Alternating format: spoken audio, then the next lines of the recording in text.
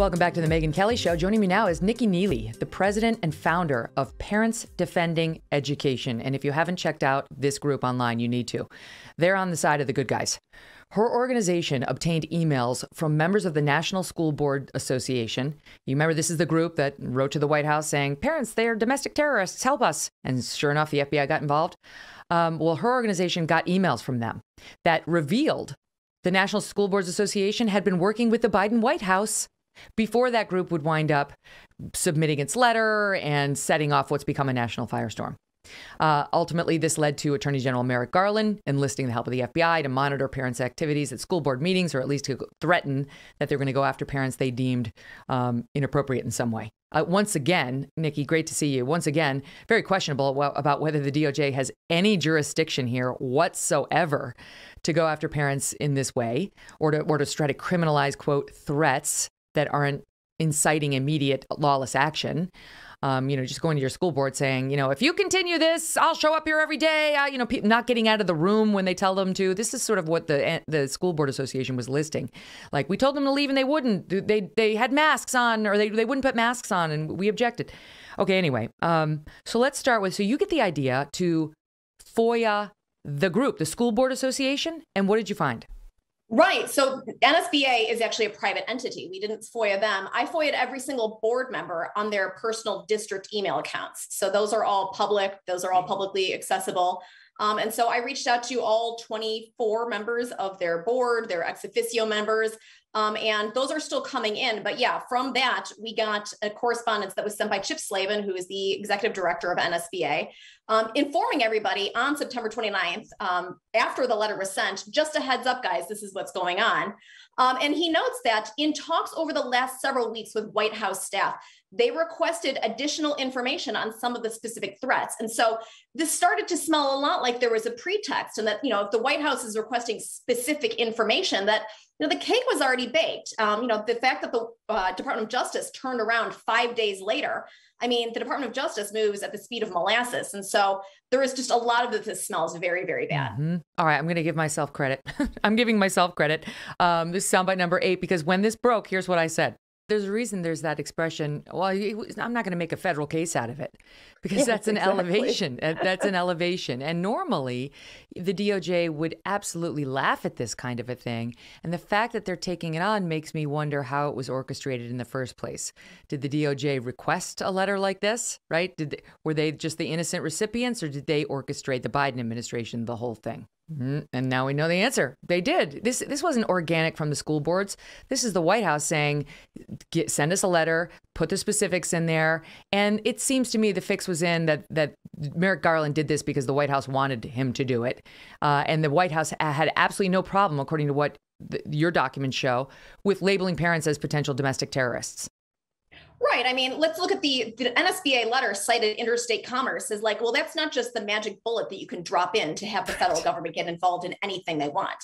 We also reached out to all of the state school board associations that are members of NSBA asking, did you know about this? Did you have any input on this? They're all appalled. And at this point, over 20 of them have distanced themselves, saying, this is a local issue. We want local involvement. We want parent and citizen involvement. We've been clamoring for this for years. And so this blindsided the state chapters, it blindsided the board members.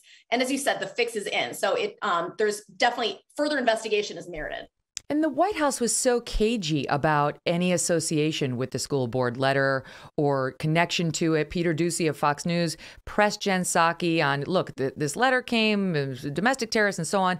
And she just kept saying, well, I don't speak for the school board association. Meanwhile, the White House had been coordinating with them from the very beginning on this letter, and Merrick Garland, the attorney general, gave it up yesterday and admitted the association. We've put together sort of a longer budded soundbite that sort of shows the progression in the story. Watch.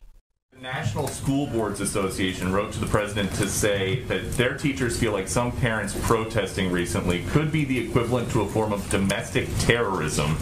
And then the Attorney General put the FBI on the case. The National School Board Association is not a part of the U.S. government. But the Department of Justice does now have the FBI on this. It's something that the School Boards Association is asking for. I don't speak on behalf of the National School Board Association. I speak on behalf of this government. Very first sentence, you said, in recent months, there's been a disturbing spike in harassment intimidation, threats of violence. Yes. When did you first review the data showing this so-called disturbing uptick? So I read the letter, and we have been seeing over time threats. Whoa. I didn't ask you. So you read the letter. That's your source? Is there some study, some effort, some investigation someone did that said there's been a disturbing uptick, or you just take the words of the National School Board Association? When the National School Board Association, which represents thousands of school boards and school board members, says that there are these kind of threats, when we read in the newspapers reports of threats of violence, when that is in the context of threats of violence. The source for this, for the very first line in your memo. Time of the gentleman has expired. Was the School Board Association letter. So that's it. There's been no independent investigation of any of this. This is basically the school board's word, coordinated pregame with the White House and Merrick Garland doing what he's been told to do. Yeah, and America First Legal actually just sent a letter to the Department of Justice's Office of Inspector General asking them to look into this because they have insider information that between the White House as well as the Department of Justice, that there was concern that parental involvement was going to have political implications. And so looking at a very tight race in November in Virginia, as well as looking ahead to 2022, if you are trying to actively discourage parents from being involved in the political process, that is a damning indictment. And it is something that the American people deserve answers to. Mm-hmm. And Merrick Garland's come under fire too, because it turns out his son-in-law is the head of some big organization that's pushing CRT in schools, critical race theory in schools, and has made something, the organization, something like $27 million. So the way it works is the son-in-law pushes this sort of agenda into the schools. Then Merrick Garland, whose daughter is married to this guy, sends a threatening, issues a threatening statement saying parents who are objecting to this stuff in any way that we find threatening are going to have to deal with me and the FBI. I'm not saying he actually did it for that reason. It seems like he had more pressure from the White House on this than from his son-in-law. How do I know? But at least it's the appearance of impropriety, and it's grossly irresponsible. Yeah, I mean, it's small wonder that people have lost faith in our federal government when things like this happen. That was another tip that we received from somebody who was very concerned about the surveying and the data mining taking place in schools, really without parental knowledge or consent. And so the fact that this is something that came out, it just, again, it raises so many questions about how these decisions were made, why they were made, and, as you said, the fix is in. Mm-hmm.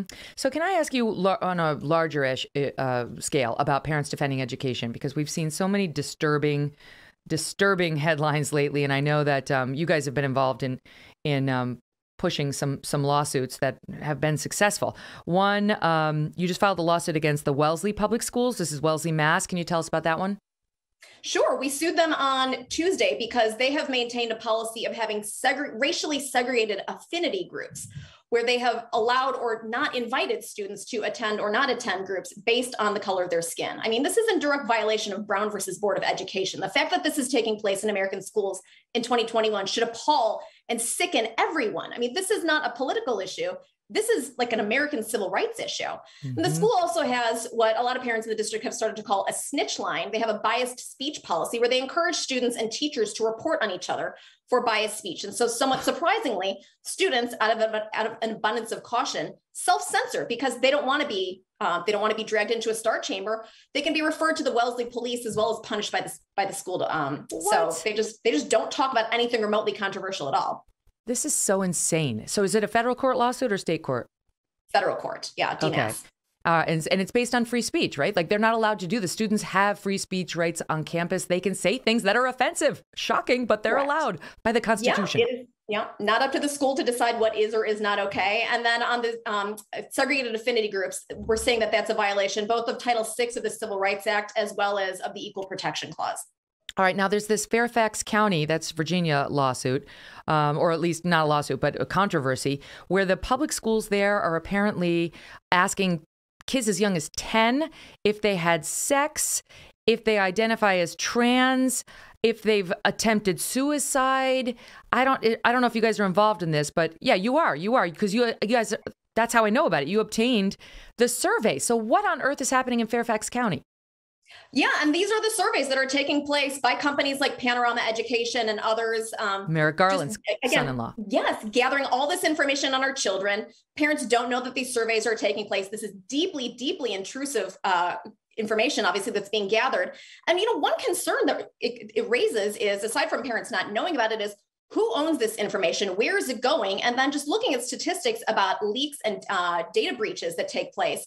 On average last year, there were 2 data breaches a day in schools or their vendors across the country. And so, do we want this kind of information getting out onto the dark web or being used against us and our children in the future? Absolutely not. Data breaches of what? Like, what information could they get? Personal information, social security information. Last year, the Broward County schools, I think there was a ransom for several $1 million because they gained a bunch of student information. There's not only the social security numbers, but information like this that's out there. I mean, how will that be used against our children in the future? I'm so glad that there are people like you out there, Nikki, doing. I'm telling you, Parents Defending Education is a great organization. Check them out. A lot of parents don't know where to go. Great first place to start. They can help on a number of fronts. And I've known you guys from the beginning, so stay with it and thank you.